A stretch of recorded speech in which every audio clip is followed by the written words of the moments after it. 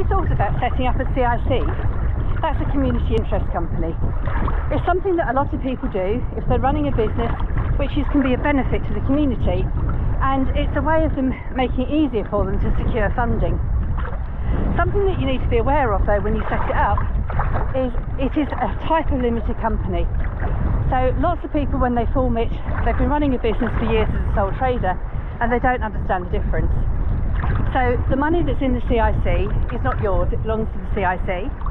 If you want to get money out, you need to take it as wages, and you can't invoice a company yourself as a director.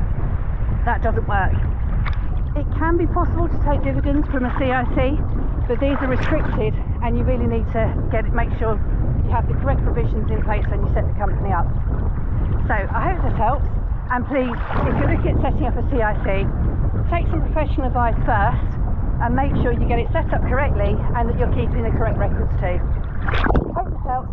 I'm off for a swim. 20 degrees here today, a bit stormy, and it looks like there's some rain on the way.